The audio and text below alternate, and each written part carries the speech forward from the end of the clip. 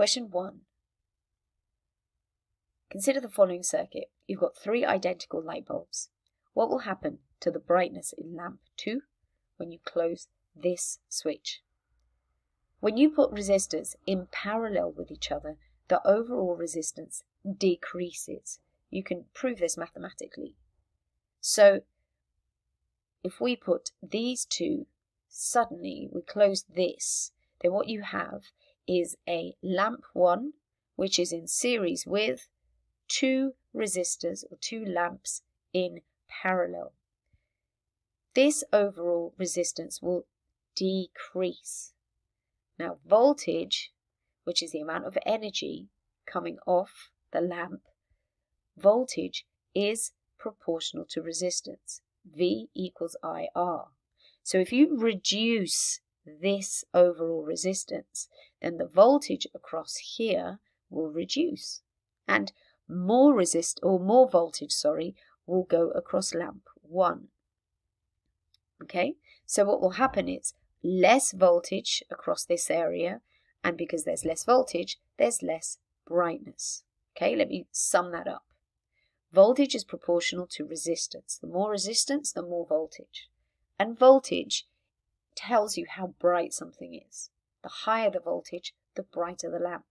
So, by putting these 2 lamps in parallel, you are reducing the overall resistance. Because you're reducing the overall resistance, you're reducing the overall voltage. And so therefore the brightness decreases. Now this is a scary looking question, but focus on the facts.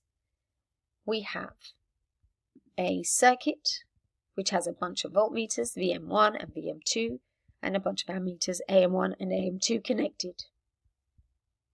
Which of the 4 devices is not properly connected?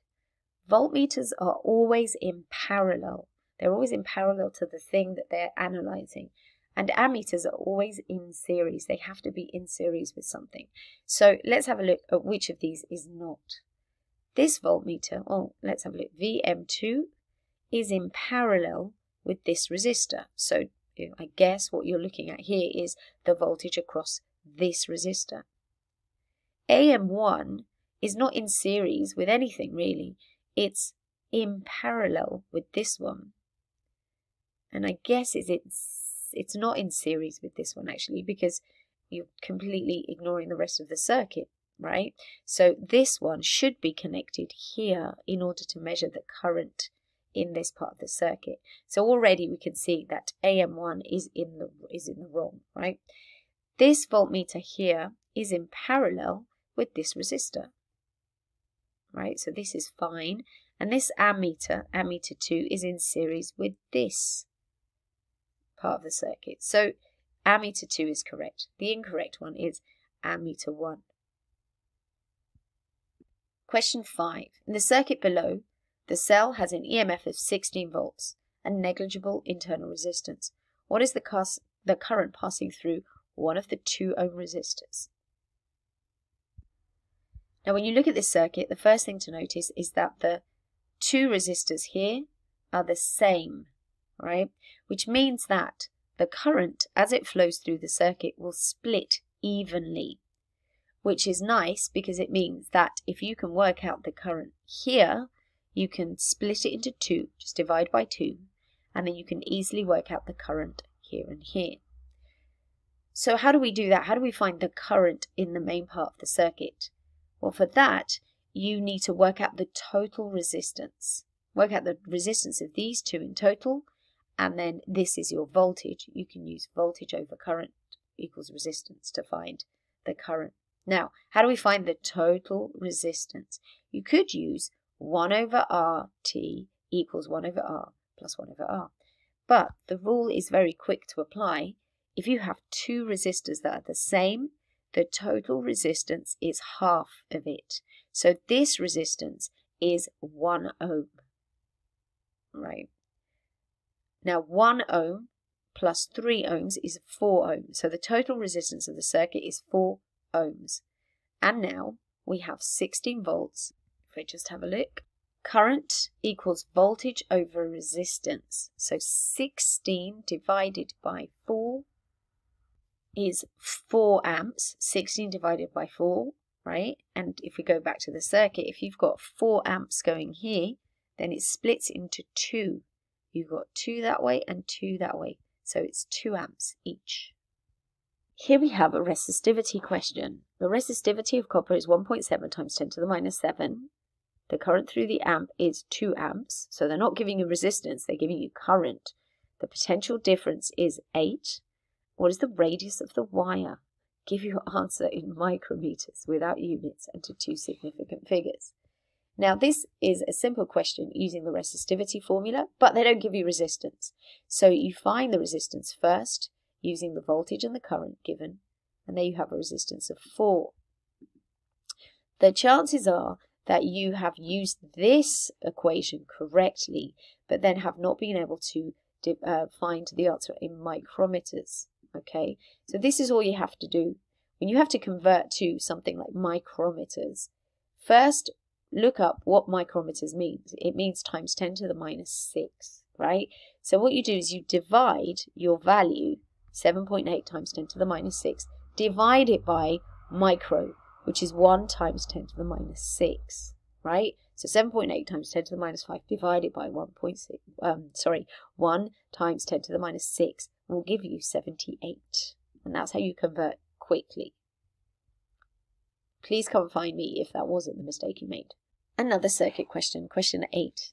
This one's different to the previous one in that the resistance of these two is not the same. However, the voltage across here is going to be the same as the voltage across here. So that's an important value. Why? Because the voltage in series splits. So let's have a look at the question. We've got V equals 100 volts. R is 100 ohms. So this would be 200 and that would be 100. Determine the current through the 2 ohm resistor. Right, there are a number of ways to do this.